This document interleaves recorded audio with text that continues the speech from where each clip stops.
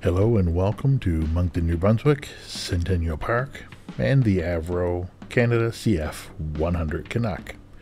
It's a Canadian twin-jet interceptor fighter designed and produced by aircraft manufacturer Avro Canada.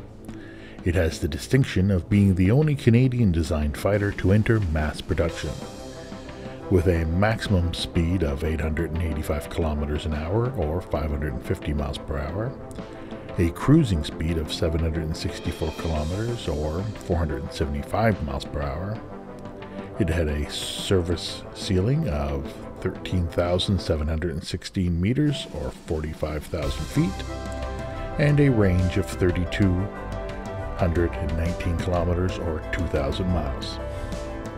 Now, coming up is a picture of its armament, which was 58 70mm Mighty Mouse air-to-air rockets.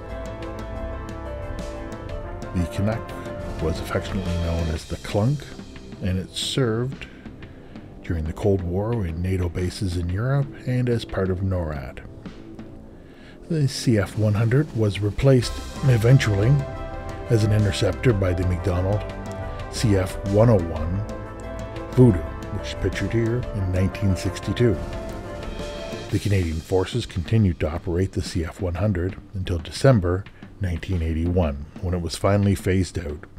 A total of 692 CF-100s spread over 5 marks were produced between 1950 and 1958.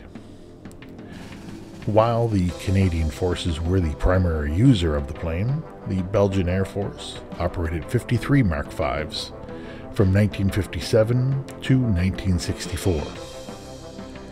And the CF-100 Mark VI was proposed. It would have been a version armed with the AIM-7 Sparrow II air-to-air missiles, but it was never built.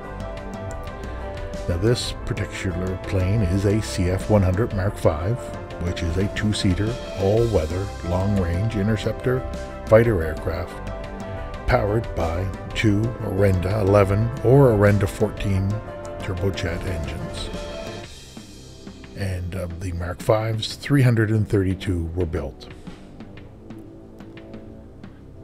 So as always, thank you for watching. Please like, subscribe, leave a comment, good or bad, it doesn't matter.